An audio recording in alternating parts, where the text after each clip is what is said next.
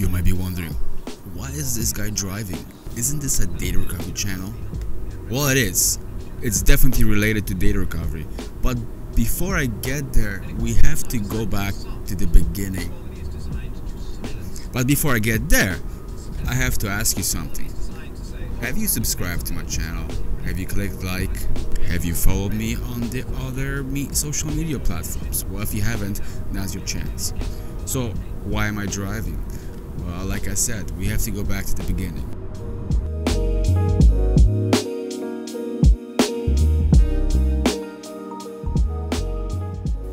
So here's everyone's favorite, Surface Pro. Now these tablets are great, but they suffer a major problem. And the major failure is the nVMe, as you can see by this sad face. I get a lot of these, and a lot of times it's just the nVMe failing. Since Surface 3 or 4, nVMe is soldered onto the single chip you see right there in the middle of the screen. So this is almost like an eMMC. It's a single package and controller in one.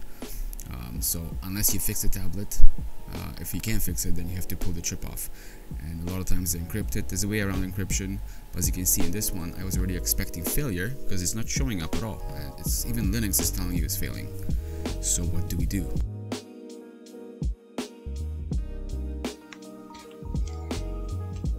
Okay, so Surface is here. I got it right here. So as you saw at the beginning of the video, I honestly think that this Surface got a problem with the nVMe itself. But I think probably trying. I don't have a reader. There are readers for these devices, but I don't have one. So I'm gonna use this thing here. This is a nVMe SSD. So I'm going to remove this chip and I'm going to transplant the other one that's right here. I'm going to put it onto this board and we'll see what happens. And by the way, this time I remembered to start recording. Like last video, I didn't turn the overhead camera, the microscope camera on. I mean, it's still crap. This camera is not very good, but I'm going to replace it eventually one of these days. But for now, it's staying here. Anyway, let's prep this SSD. We're gonna remove the chip. So let's move the Surface to the side for now. Let's get our SSD prepped. I'm gonna figure out which way do I want it. Okay, so let's get some flux onto here. So we don't want to damage this board. It's the only one I have. And then I'm gonna use low melt solder paste to reball that chip. And then I'm gonna see how that works. So a little bit of information about these chips. So these chips is NVMe package itself. It's I don't know that much about it, but I know that this chip itself is almost like an eMMC type of situation. It basically the chip itself is the entire NVMe. So we could potentially remove the NVMe and just run the wires to our PCIe lanes, but I've never done it. I don't know if it's gonna work. I'm just kind of guessing that's what you can do, right? But I don't want to waste time on trying these things. I just want to do it so I can recover the data. Also, the client says this NVMe, this Surface didn't have BitLocker enabled. Well, I guess we'll find out. Because if it did, I don't think we're gonna be able to get the key because it's TPM. So maybe not. Let's get her done. I also got my stencil here. So temperature is 375. Might be too much, but since I'm not removing the chip off the patient chip, I'm not gonna worry about damaging this one.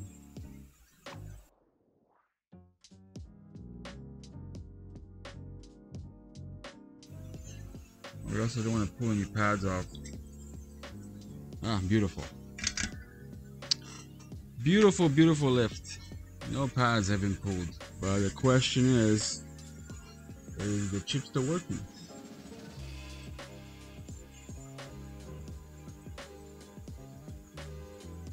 Well, I guess we'll find out.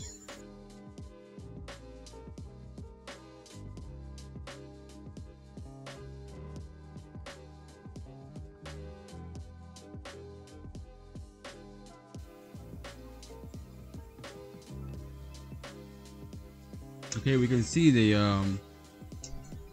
as you can see, I cleaned up the board pretty good. I'm gonna use some alcohol on this thing so it's nice and clean.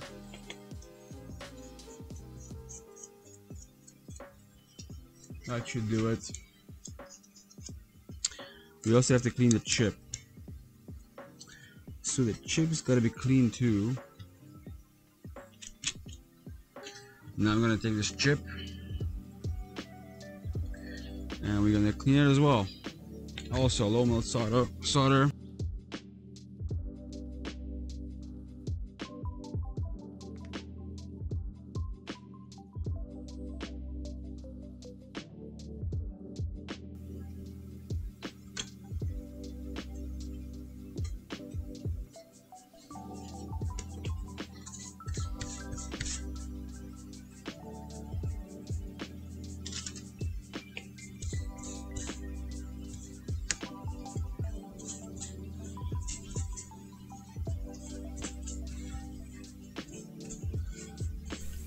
So this video is gonna be awfully long if I don't do this, so I'm gonna have to speed this up. So anyways, remove the nVMe from the surface. As you can see here, I had to protect myself from the battery so I don't explode it with the heat. Removed it, cleaned it, used once again low melt solder and cleaned all the pads, and it was a good lift, no issues whatsoever. Had to use a bit more temperature, so here it is cleaned up. Now just straightforward reballing, so some Kapton tape, use a stencil, clean it up, and just simple reball with low melt solder. As always, some paper towel underneath, trick I learned from a friend of mine. So here we go, it's reballed. Now we remove it from the stencil. I don't like popping it off with the tweezers because you can damage the stencil, but I had no choice in this case. So here it is reballed. I think there was one ball that was damaged. I cut that out, there's no point filming that, so I had to fix one ball. So here we go, we're gonna put it on the drive, or on the board now. It's not a drive anymore. So here it goes onto the board. So now we can just put it back onto the board. And I've tested this method with good NVMe drives. This method does work, swapping the chip into a different board, but in this case we'll see if it works for us with this failing NVMe. Got the drive soldered on. Let's plug it in and watch the logs. No, it doesn't detect it. As you can see, it shows up as ASMT NVMe, but unfortunately when you click on it, there's nothing there. So well, I was suspecting the NVMe is not gonna work because it was freezing the entire surface, so that was the issue. Since it doesn't work, there's one more thing I could try. It's just gonna take me some time.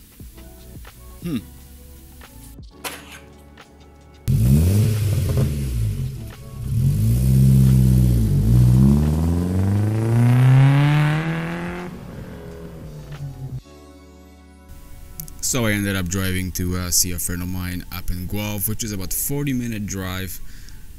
It was still early, it was about 10:30 in the morning, so I figured why not take a quick drive up there and borrow his adapters. He bought 2 of these adapters that can read these NVMe drives, and he hasn't had a chance to test them, and I had 2 chips to test, so I figured why not take a drive up there. And here I am arriving at his location. I'm just pulling in.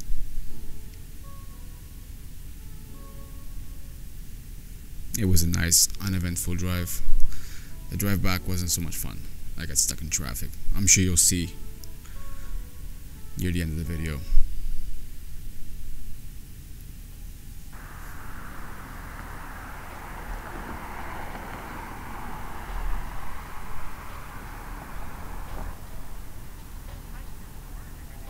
And here we are.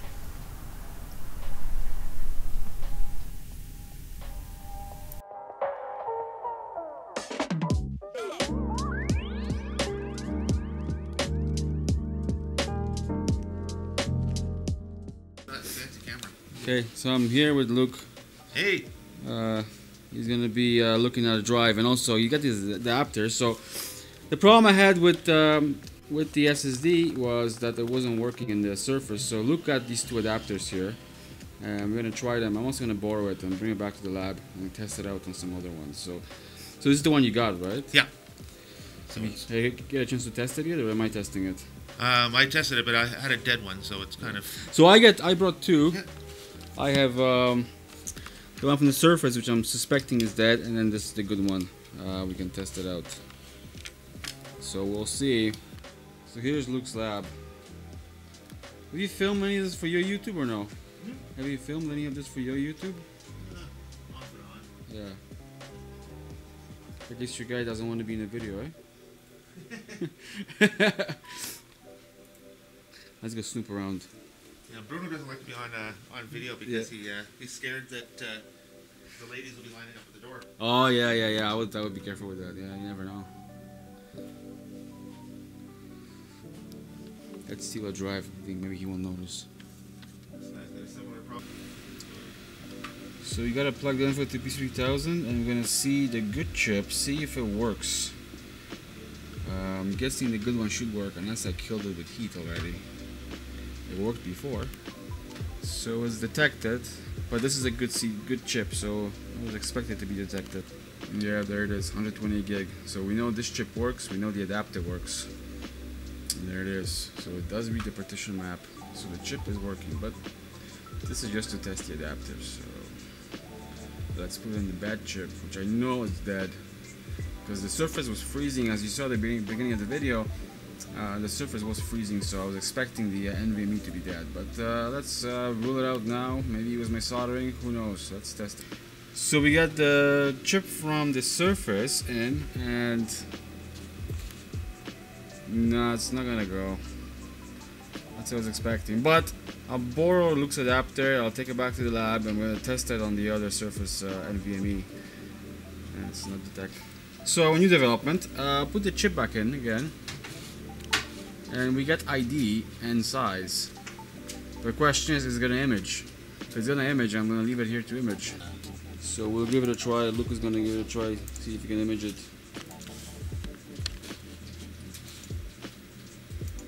Maybe you can open the file structure and you can just dump the user folder now. Please work. I don't drive here 40 minutes for nothing. No, I don't think so. Oh yeah, it's lost it here, right? So it did land. So the beauty of recovering SSD drives, doesn't matter what you see on YouTube, everyone being successful, it's not the case. I said in my video from 4 years ago, it's about 30% if you're lucky. What do you say, Luke? What's the probability of recovering SSDs? 20, 30%? I usually say it's around 20% myself. Yeah, it's not very good. I just had a case of came in today. Yeah. And user had a problem with Windows booting. Yeah.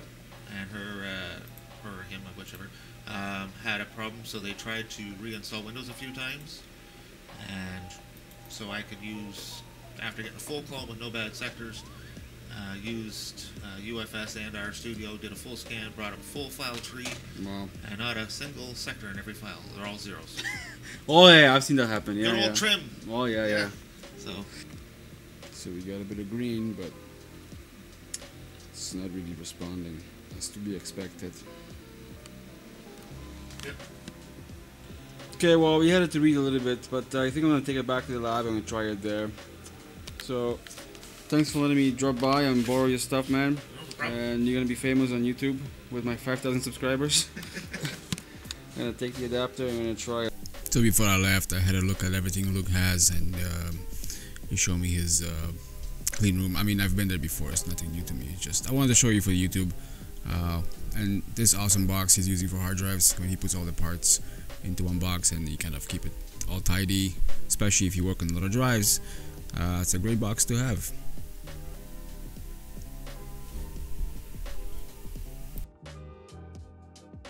So I picked up the adapter and I'm gonna head back to my lab now. It's about a 40-minute drive. I'm gonna keep trying. Maybe I'll try DeepSpire, maybe it will work. If not, then there's one more Surface I have also that doesn't work, which is probably a bad NVMe drive as well.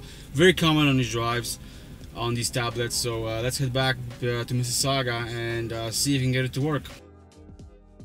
Again, I hit the road to drive back to Mississauga, and of course on the way back, just before Milton, I hit a lot of traffic because up ahead there was an accident, and instead of 40 minutes it took me an hour and 20 minutes to get back.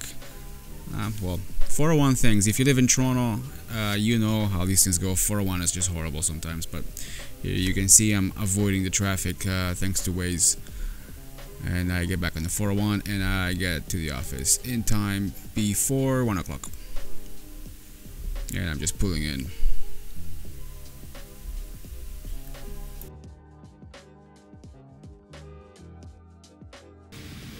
So I got it here detected now in DeepSpar. I tried PC3000, but I was having problems. So got it in DeepSpar. Don't mind my battery holding it down. But there it is. Let's see what happens if we continue here. Okay, I'm not gonna change any settings. I'm just gonna hit F5 to start imaging, and we'll see what happens. Okay, I might have to do some changes in the configuration because I saw it was trying to access the drive a little bit, but it's not reading yet. So let's play around with the settings a little bit, and I'll come back to this if we can get it to read. So play around with the settings a little bit. You can see it's detected.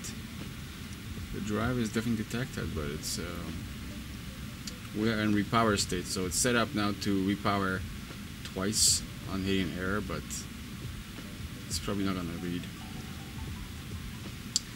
So yeah, I'm gonna play around with it some more. I gotta start editing this video. I got a lot of footage to go through. As you watch the entire video, you know what happened. I went somewhere and all these things have happened, but yeah. Oh, we got some brown. Not good. And also, while I was at my friend's place, we also noticed this drive was encrypted. There's a way around this encryption sometimes on these surfaces, but I don't want to say what it is because this is just part of this business. Don't have to share everything with YouTube. But yeah, this drive is pretty much done for. I have one more surface to try for data recovery. Hopefully that one's gonna be recoverable, but this one isn't. You know what to do: share, like, subscribe, all that stuff. Links for everything I use is below, and I'll see you in the next video.